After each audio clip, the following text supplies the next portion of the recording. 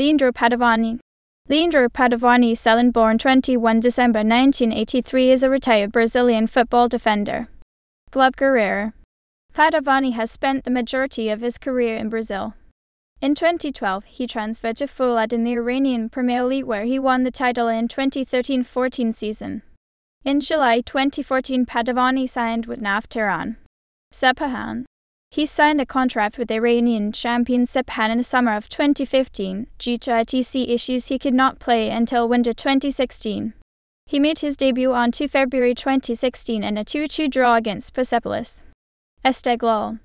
On 5 September 2016, he signed with Istiklal. He started his first match against FC Mashhad on 15 November.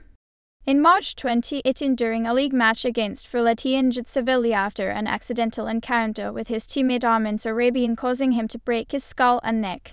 He got discharged from the hospital 2 months later on a wheelchair to start his physiotherapy and other treatments while staying at home. In November, Istiklal's chairman Amir Hossein Fathi announced that Padovani would retire from playing football and will go to Brazil for his further treatments after being unable to fully walk during his 9-month period of physiotherapy.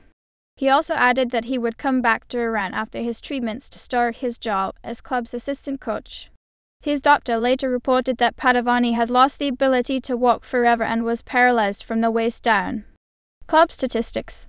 Club Division Season League Hazia Cup page. Total apps goals Foulad Pro League 2012-13-18 210 2013-14 50-2050 NAFTA on 2014-15 27-7417 and 2015-16 90006 Istiklal 2016-17 21-1303 2017-18 60-1030 Turtle 81 Dentim 124-2 Club Foulad Iran Pro League 1 2013-14 Istiklal Hazia Cup 1 2017-18 Individual Iran Pro League Team of the Year 2014-15